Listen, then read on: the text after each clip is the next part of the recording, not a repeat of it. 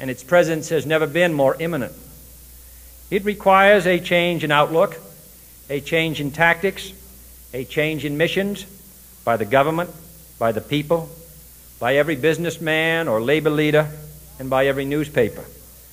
For we are opposed around the world by a monolithic and ruthless conspiracy that relies primarily on covert means for expanding its sphere of influence, on infiltration instead of invasion, on subversion instead of elections, on intimidation instead of free choice, on guerrillas by night instead of armies by day. It is a system which has conscripted vast human and material resources into the building of a tightly knit, highly efficient machine that combines military, diplomatic, intelligence, economic, scientific, and political operations. Its preparations are concealed, not published. Its mistakes are buried, not headlined.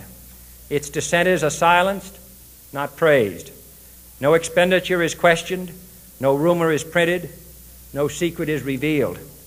It conducts the Cold War, in short, with a wartime discipline no democracy would ever hope or wish to match. Nevertheless, every democracy recognizes the necessary restraints of national security.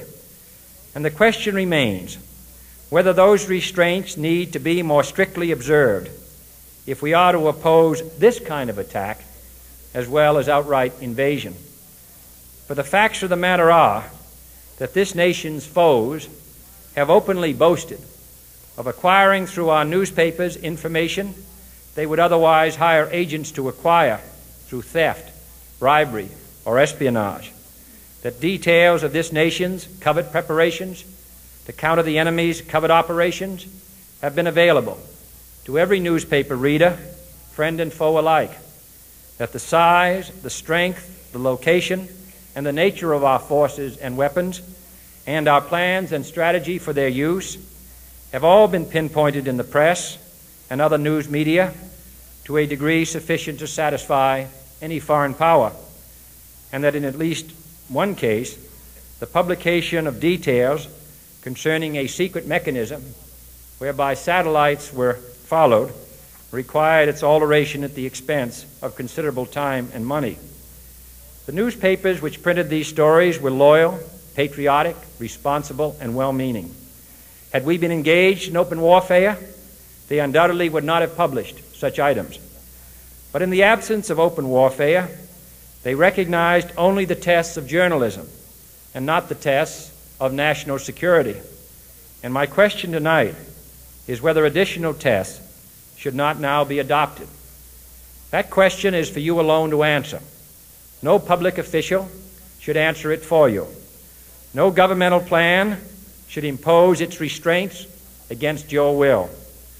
But I would be failing in my duty to the nation in considering all of the responsibilities that we now bear and all of the means at hand to meet those responsibilities if I did not commend this problem to your attention and urge its thoughtful consideration.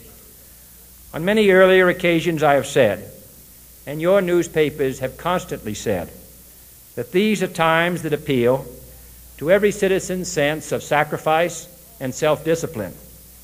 They call out to every citizen to weigh his rights and comforts against his obligations to the common good. I cannot now believe that those citizens who serve in the newspaper business consider themselves exempt from that appeal. I have no intention of establishing a new Office of War Information to govern the flow of news. I am not suggesting any new forms of censorship or new types of security classifications. I have no easy answer to the dilemma that I have posed and would not seek to impose it if I had one.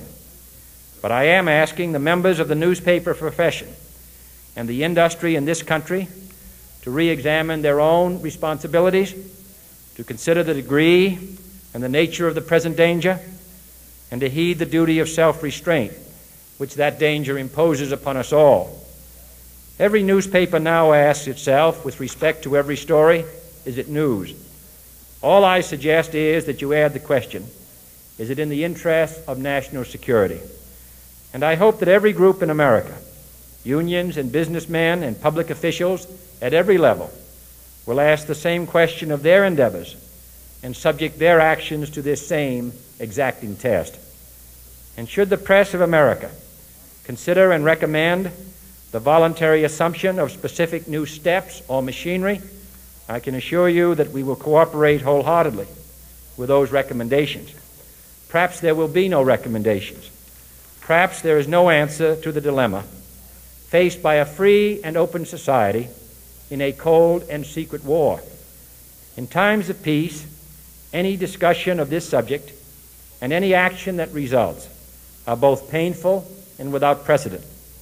But this is a time of peace and peril which knows no precedent in history. It is the unprecedented nature of this challenge that also gives rise to your second obligation, an obligation which I share, and that is our obligation to inform and alert the American people, to make certain that they possess all the facts that they need and understand them as well, the perils, the prospects, the purposes of our program, and the choices that we face. No president should fear public scrutiny of his program, for from that scrutiny comes understanding, and from that understanding comes support or opposition, and both are necessary. I am not asking your newspapers to support an administration, but I am asking your help in the tremendous task of informing and alerting the American people. For I have complete confidence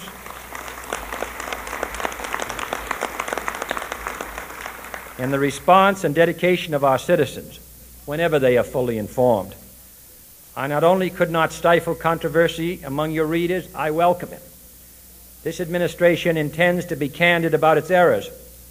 For as a wise man once said, an error doesn't become a mistake until you refuse to correct it. We intend to accept full responsibility for our errors, and we expect you to point them out when we miss them. Without debate, without criticism, no administration and no country can succeed, and no republic can survive. That is why the Athenian lawmaker Solon decreed it a crime for any citizen to shrink from controversy.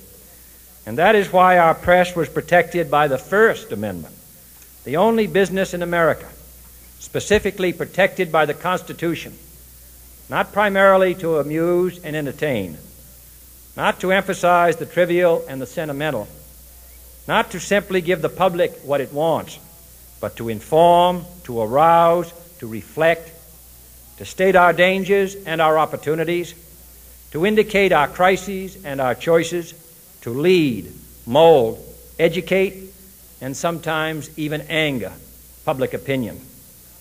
This means greater coverage and analysis of international news, for it is no longer far away and foreign, but close at hand and local. It means greater attention to improved understanding of the news, as well as improved transmission. And it means, finally, that government at all levels must meet its obligation to provide you with the fullest possible information outside the narrowest limits of national security, and we intend to do it. It was early in the 17th century that Francis Bacon remarked on three recent inventions already transforming the world: the compass, gunpowder, and the printing press. Now the links between the nations, first forged by the compass, have made us all citizens of the world, the hopes and threats of one becoming the hopes and threats of us all. In that one world's effort to live together, the evolution of gunpowder to its ultimate limit has warned mankind of the terrible consequences of failure. And so it is to the printing press, to the recorder of man's deeds, the keeper of his conscience, the courier of his news, that we look for strength and assistance, confident that with your help, man will be what he was born to be, free and independent.